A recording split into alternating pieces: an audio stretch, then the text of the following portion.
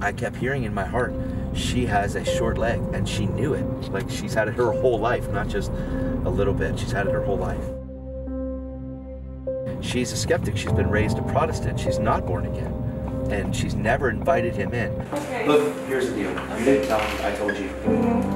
I told you about your back. Yeah, that's I true. told you that your leg was short. Yes, that's I true. told you that you had a little twist at the bottom of your spine. Okay, just sit back the whole way. Okay, keep your feet. Just relax. Oh yeah, it's quite a bit. That's a big deal. That's a big deal.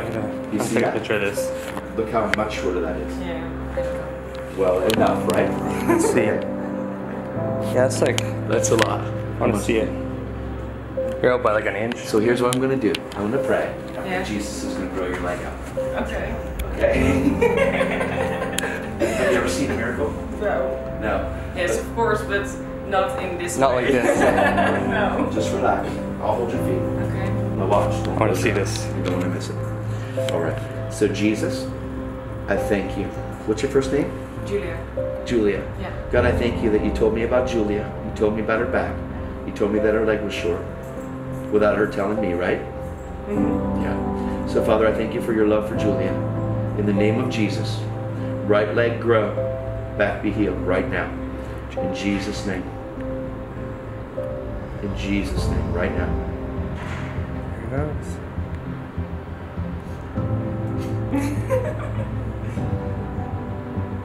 What do you feel? I don't know.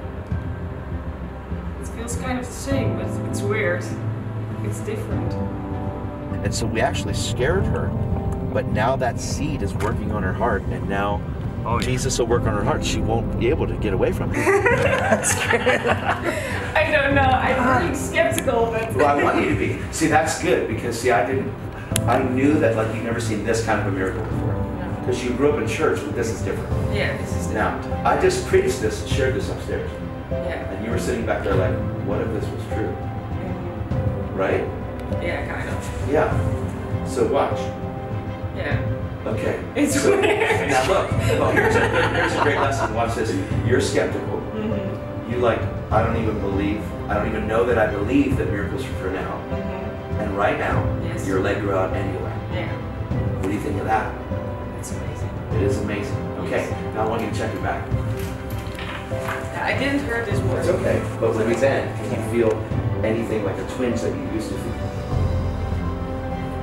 No, it's. Really bend, and check, and see. No, I don't feel it right now. So that's good. That's pretty amazing. Yeah, that's nice. Okay, all right, let me just pray for you. Okay, so first off, were you raised, what kind of church were you raised in? I don't know how you say it in English. Is it Protestant? Oh, yes. Okay. The difference between what I shared upstairs and what you grew up with was you grew up with religion. But this is different. This is a relationship.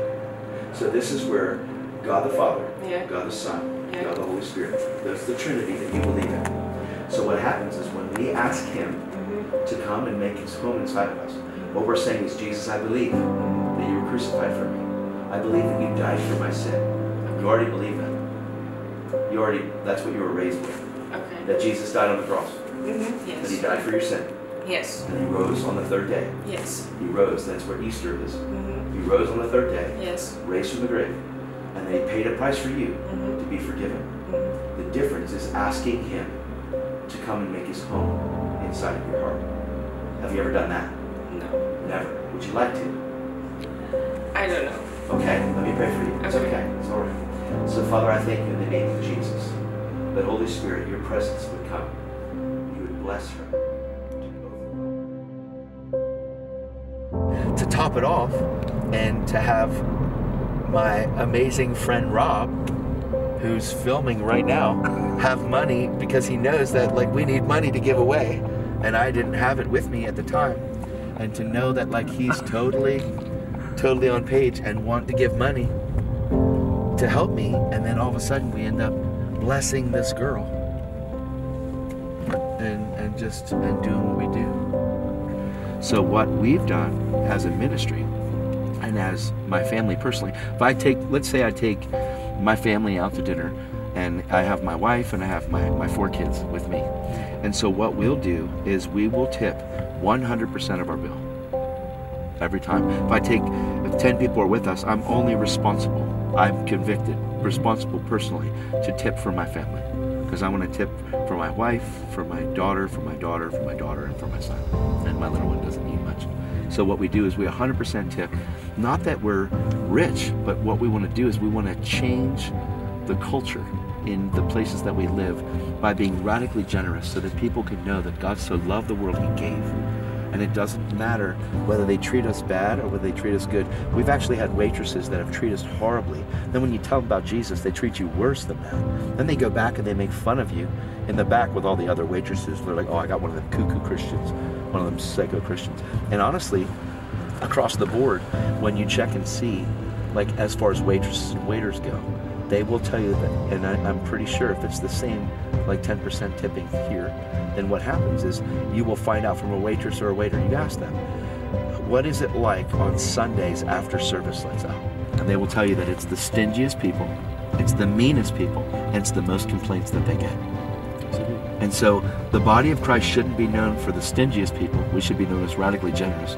The body of Christ shouldn't be known as the most complaining people, because it says, let not even complaining be named among you.